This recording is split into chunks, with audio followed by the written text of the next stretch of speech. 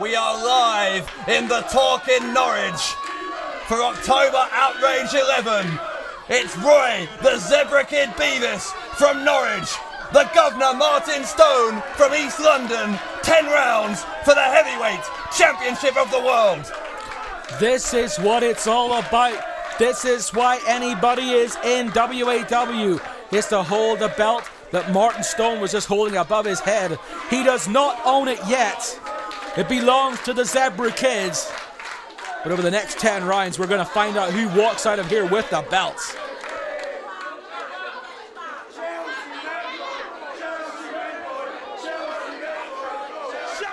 You can hear the support for the Zebra Kid. He is in his hometown defending the World Championship, and many of his family and friends are surrounding the ring. Family, friend, teammates, everybody here is supporting the Zebra Kid. It seems like only yesterday, but it's over 6 months ago now that in this very ring, in this very building, the Zebra Kid famously won that World Championship. This is the first ever all-British match for the World Heavyweight Championship here in WAW. You know, Martin Stone is renowned around the country. He has won at halls and arenas and venues up and down. Everywhere in England knows who Martin Stone is. That's why he has reached the point where he has been awarded a shot at the WAW World Heavyweight Championship. Well, you can feel the tension, Dave. It's like something's about to happen. It's like a Fight Club atmosphere here. You know, he knew it was going to be a hostile reception, did Stone, but you've got to wonder, when he was backstage and heard the reception London Inc. got, being from the same city he is, it must play on your nerves, surely. Not Martin Stone. Not Martin Stone. I can pretty much guarantee you, Martin Stone is as hard as they come. He is as hard as a stone. He is not going to let these guys get under his skin, I'm pretty sure. Stone has opted for the same strategy that Doug Williams did earlier on, in that he's opted for the managerial services of Sam Nee. Clearly thinks he needs some backup coming into the talk tonight. Well, you know, you never know. We've seen it a lot in boxing. We see it sometimes in wrestling as well. Hometown decisions. And I mentioned it right at the start of this show in the match between Zach Zodiac and Phil Powers. You know, sometimes in WAW things go the Knight's way. Martin Stone just wants to make sure that he does not come up on the wrong end of a bad decision. What was that from the ring announcer? I think Martin Stone is threatening to leave. Well, what's the point in doing that? He's not going to leave. That way, He's not leaving, Dave.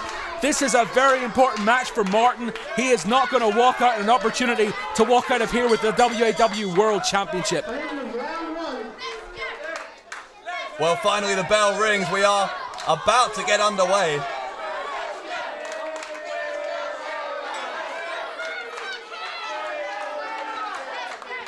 Almost a football type atmosphere in here. We got songs being sung by some of Zebra's teammates. Indeed, a very successful centre forward here in Norfolk amateur football is Roy the Zebra Kid Bevis. It's well documented, his personal troubles over the past few years, even spent some time in prison, but rebuilt his life, culminating in that big world title win we talked about on Easter Sunday. It could all come crashing down here though. Martin Stone, one of the premier wrestlers in this country. If not the world, in fact. Absolutely. And tough as nails as well, but then Zebra Kid, you could say much the same about him, as he's proving, taking the fight to the challenger for the Heavyweight Championship of the world. Zebra Kid. Well, Zebra is in his element. And he just slammed Stone onto the hard floor. What's he got now? He's got a chair. He needs to be careful. It's freaking crazy. Sam Nee's already panicking. So much for manager of champions, eh? Hang on. Martin Stone's having a seat against his will. Oh! Zebra ducked. Stone tried to knock him off the chair. And now look, what's this? Zebra's is he gonna try the same thing? Oh, Mike, what's he going for here? Zebra Kid is on the ring apron. My goodness, an elbow drop across the chair on Martin Stone. He may have snapped his spine in half. Dear God, that was just brutal. And the crowd here and the talk are baying for more. Zebra Kid happy to oblige. Clothesline. Stone is at 6s and 7s early on in this world title match.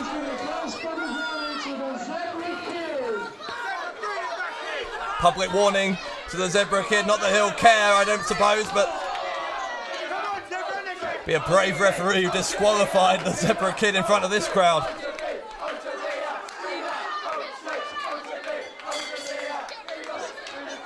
Watch out.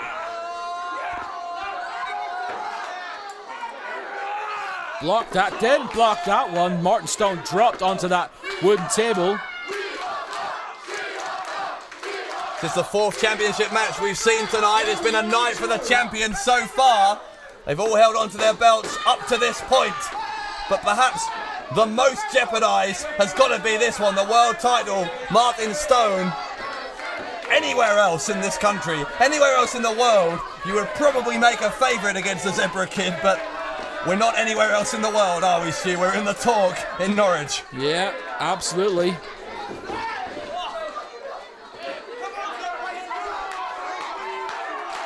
Stone in the corner. But you know, you gotta wonder. You see Zebra looking around, enjoying the atmosphere, using it to try and power himself forward. But you wonder whether the desires in Zebra Kid. Oh, watch that! Oh, we didn't get a proper view of it, but it was a kick to the side of the head. And I was gonna say, you gotta wonder as far as Zebra. I wonder how much pressure there is on him to perform in front of his fans, in front of his family, in front of his teammates. You know, how much extra pressure does that actually put on Zebra Kid? Well, imagine just how quickly the air would deflate from this crowd if Zebra did lose the world title here. It's not worth thinking about. There could be a riot in Norwich tonight.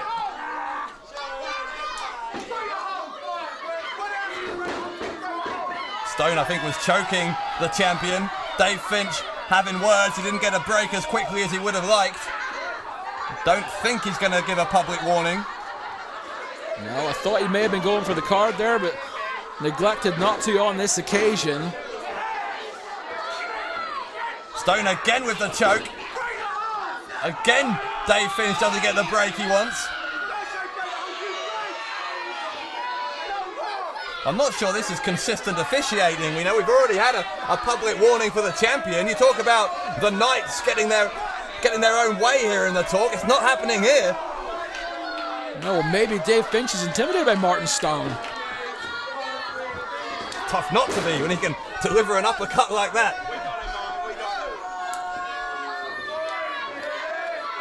Stone drops the knee across the jaw, the throat of Zebra Kid. He could have got a first fall.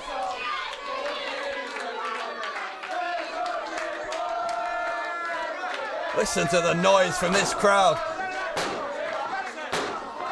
Martin Stone doesn't care. Repeated headbutt, shoulder thrust to the gut of the Zebra Kid. Stone goes in.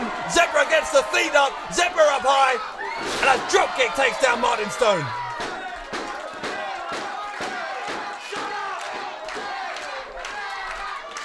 Well, Sam Nee's tactical advice here seems to have disintegrated into shouting "shut up" at the crowd. What do people see in this man as a manager? Well, again, much like Doug Williams, I don't think Martin Stone is asking Sam Nee for tactical advice. He's just there to make sure that he's got another man on his side. Sam Nee is the only man inside this building who wants Martin Stone to win the belt. Zebra Kid is having his leg pulled there in a precarious way by Sam Nee, who's now smirking. He's very pleased with himself, as normal. That's his default position. And again, knee again now. Look at this.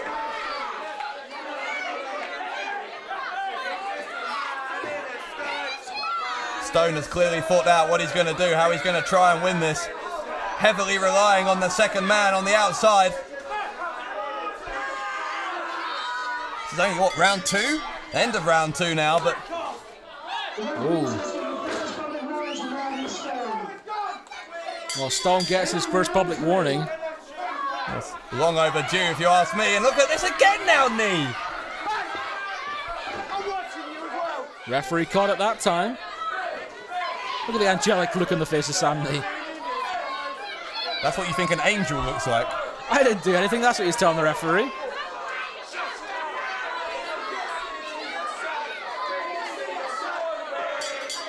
All right, seconds away, round 4.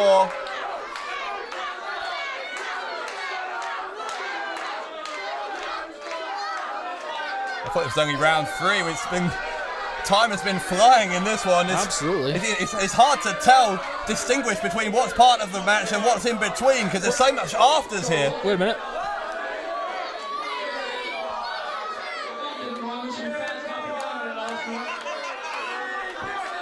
Well, I didn't catch what Stone said, but I don't think it was anything very complimentary towards those footballing teammates of Roy the Zebra Kid Bevis. Thumb to the eye now from Stone.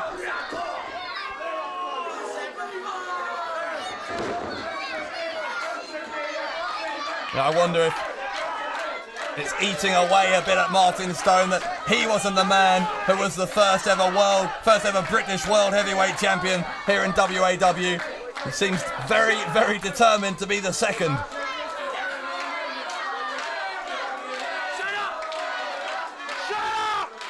Zebra Kid maybe fading away. Stone has got his arm wrapped around the neck. It's like a choke to me, but referee's allowing it. Clothesline by Stone, Zebra ducks, and again, Zebra Kid flies at Martin Stone. Drop kick now from the champion. Where's he going? Oh, he's going high. Is he going to go for that trademark elbow? Oh, didn't get the chance. Stone pushes the referee into the ropes.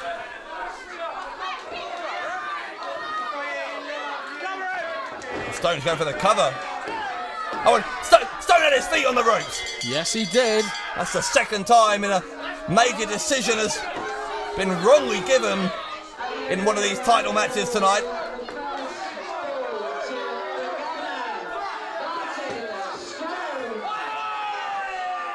Well, Stone, the challenger, takes an important 1-0 lead.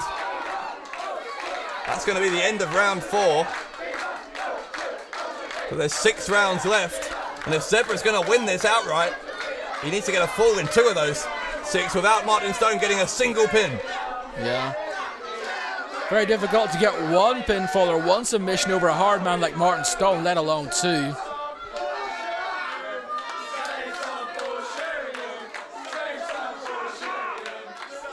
Zebra, look at him, he's down. Well, there's the difference right there. Picture tells 1,000 words. You saw Stone standing up, calmly drinking water. Zebra Kid has been lying on his back throughout the break between round 4 and 5. In my opinion, as far as Zebra Kid is concerned, he has to come back in this round. If he doesn't, the momentum's really going to start getting drained out of this crowd. And Stone was only a half a second away from winning it there with that cover. Stone telling the crowd to be quiet. Not being quiet just yet, but unless Zebra Kid gives him something to cheer, the belief might start to ebb out of that raucous crowd. Yeah, shouting at these people to be quiet isn't going to work, but tell you, your actions in the ring, if you can neutralise the Zebra Kid as Stone is watch doing. Out.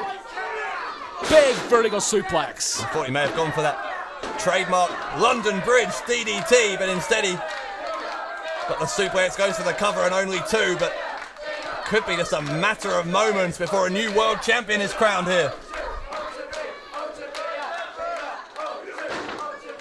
The fans in the talk are defiantly continuing to cheer on their hero, but even they must be starting to wonder. Oh, he's got it. He's got a Cobra clutch. And he's tapped. Stone has tapped. Stone has tapped. And while you said he had to come back, Stu, that's exactly what he's done. And the fans in the talk are going wild. It's 1 fall apiece. Incredible. Zebra Kid coming back with that Cobra clutch. Wrapped the legs around as well to add some extra pressure. Squeezed the life out of Martin Stone, who tapped out. You do not see that very often. I'm in shock. Martin Stone, one of the hardest men I've ever met, tapping out. Now we're between rounds here. This isn't officially part of the match. Zebra burying the boot repeatedly into the chest and stomach of Stone. You know, I wonder whether that tap out from Martin Stone was because he had a one-fall win. He was able to tactically tap out there so that he didn't cause himself an injury. In the midst of all that, I think Zebra Kid got his second and final public warning for those kicks after the bell. So he needs to be very careful now. So he's certainly taken nothing away from Zebra Kid, who won that fall totally fairly, but Martin Stone has come back here very quickly. I think he tapped out quickly to make sure he did not pick up any further injury. Now here we go. Knee is holding Zebra Kid, and Zebra moved out of the way. Stone hit knee and a roll up, and Zebra a second away from keeping that championship. Sudden death now in this battle at the Talk. You're watching October Outrage 11, the World Heavyweight Championship on the line as Martin Stone drops the knee across the chest. New champion maybe, new champion no. The Zebra Kid gets the left arm up.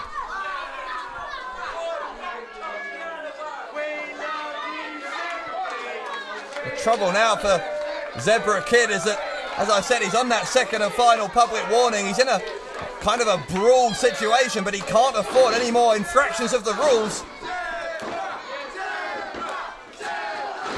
Clothesline from Zebra, make it 2. Zebra picks up Stone, drops him down with a slam. Two of the hardest hitting heavyweights in the game going at it for the gold. And Zebra, he's lining him up. Maybe motioning for a super kick. The champion is stalking the challenger. Sam Nee is trying to warn Martin Stone. Is Stone too groggy to realise what's going on?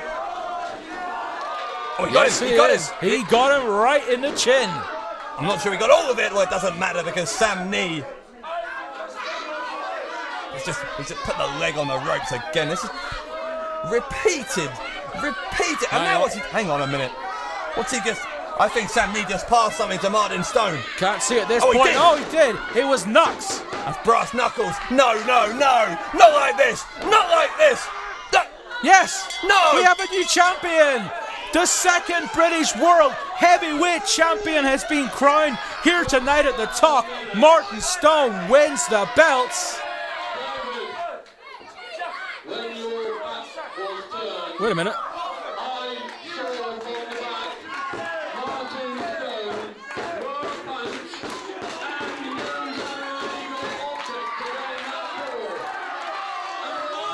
Well, a member.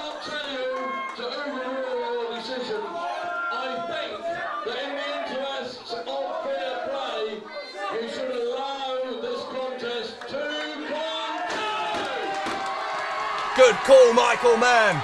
WAW Championship Committee member. Martin Dave Stone Finch is just going to blindly go with it. Come on, ref. Talk about having... Oh, wait. Super kick from Zebra Kid. I was going to say, talk about having victory literally snatched from your hands. He had the world title belt in his hands, did Stone. But now, a Zebra crossing, and the champion retains the world title at October Outrage. Zebra Kid with the elbow, the Zebra crossing, and Martin Stone has been beaten tonight in Norwich. It is chaos here in the Talk, and we've got an invasion.